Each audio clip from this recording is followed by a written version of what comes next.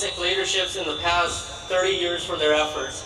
I don't think there's enough of that being done, because for this new generation, can we fix the feedback, please?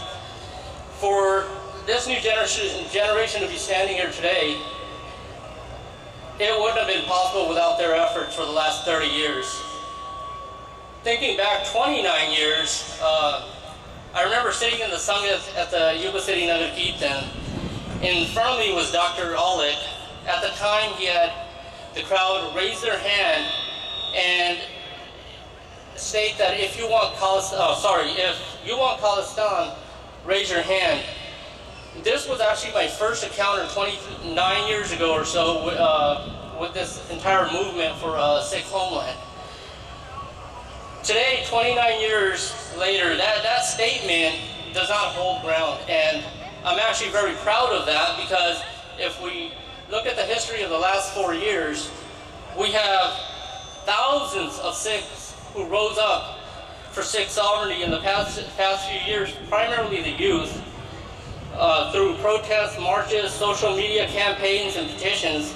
So my statement to all of you is that don't forget, but let us for 1 minute just put aside the remembrance of 30 years and think about the next 30 years where we will be based on how we are today as a people, as a community, how our thinking is.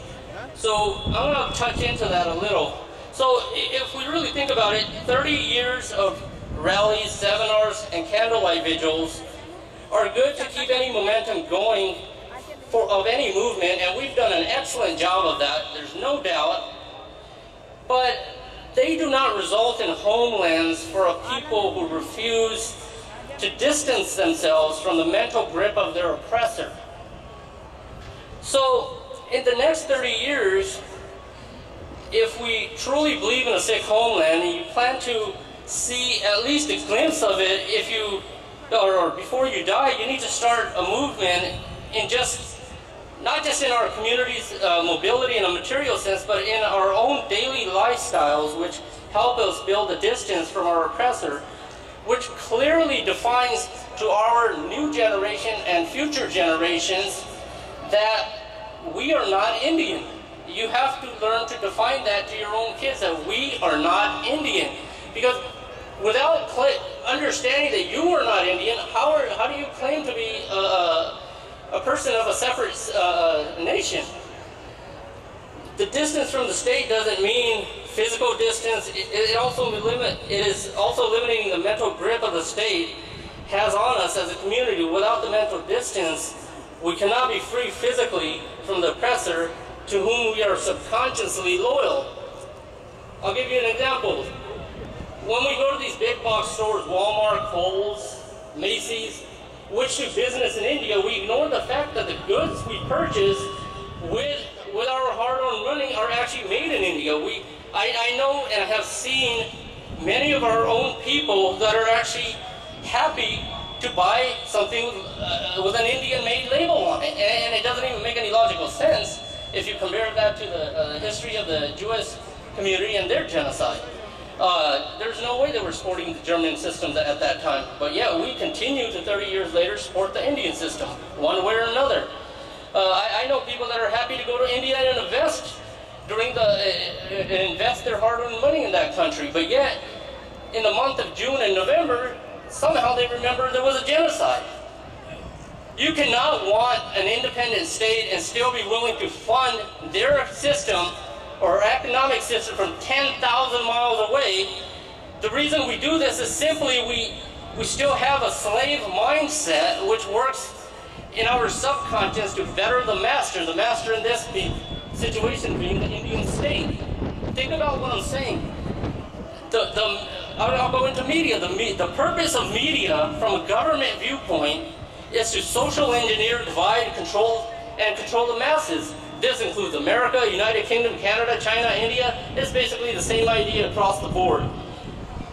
I am very confident at least 70% of the Sikhs in front of me have ZTV, Sony TV, Star Plus, and other Indian-based propaganda tools to tell your daughters and sons to not accept turbans and beards, to sell your children the acceptance of the majority culture is clothing fashions, what to read, what to watch, how to speak, how to develop their slang languages. You're willing to, I mean, if you really think about what I'm saying here, you're willing to pay on top of your cable bill for this anti-Sikh and indigenous culture propaganda machine and bring it into your own homes. Turn off the Indian media. Its sole purpose is to social engineer you, to want to be them and not yourself, to hate who they are, to love to hate you who you are, to love who they are, to be ashamed to speak your language in public, but feel good about speaking theirs, to put your Kirtan down and pick up a charu. Look, about a month ago what was happening in Punjab. It is not possible to actually achieve your own when you're praising theirs. It just doesn't make any sense.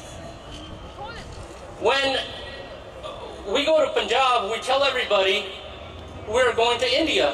When the end destination actually is Punjab, then stopping in Delhi for less than one day is no different than stopping for 1 hour in Tokyo or Singapore. Yet we tell everybody we go to India. When someone asks us our original national origin, we refer to India, yet we plaster, now listen to what I'm saying real carefully here. We plaster the images of shaheeds who fought for Khalistan on our Facebook pages and our Gurdwara Langar halls, but we tell everybody that our origin is Indian. It makes no, or our original national origin is Indian. It makes no logical sense. Do you think some of the other communities that have gone through genocides actually tell their own people or whoever asks that they belong to that same national origin that killed their people? It doesn't make any sense. You really have to understand that this is the mental grip that we have on us from the Indian culture, the Brahminical practices of India, the caste system is there as well practiced. 2 women were just hung.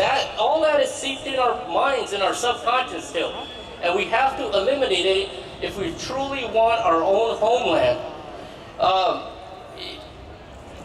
You really have to understand the long-term plan here.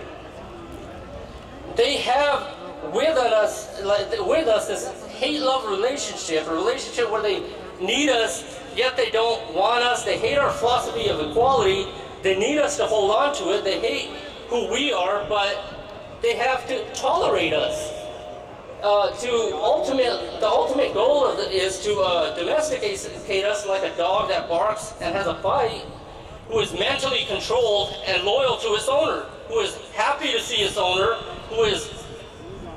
who waits on meals to be fed by its owner, who is rewarded for the tricks it does on the command of its owner. This is the expectation of Sikhs and other indigenous communities in India. Dalits make up 4% of the world population and are basically all put into this category, and we are basically in the same category. You have to understand that. Unless there is no change, there is a change within our own thinking and a solid focus on Sikh homeland in the next generation through strong scholarly academic development, my generation's offsprings will forget and will go through another genocide, as history will repeat itself and their kids will once again be standing where I am. The groundwork is set in India with Modi and the rise of Hindutva. It is time to take action now and time to define our own selves on our own terms in our own homeland with our own education system, our own economy, our own military, our own right to live as who we are. Thank you.